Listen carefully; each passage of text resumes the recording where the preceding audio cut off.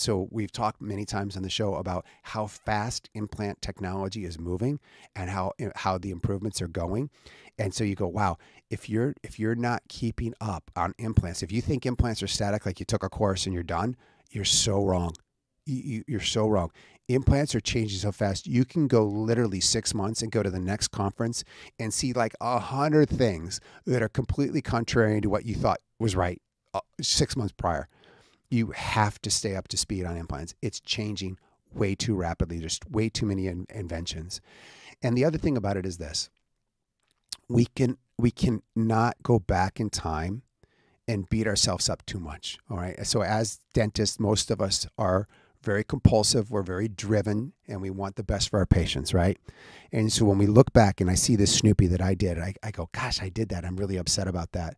You can't let it burn at you too much. You can say, well, that was a learning opportunity, but you've got to say that was the best we could do at the time.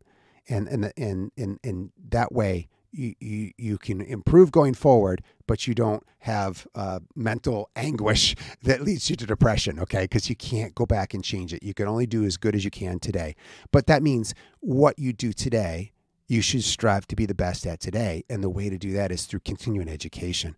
And whether you're going to courses or whether you're reading, you must stay up to speed on dental implants because they're changing too fast.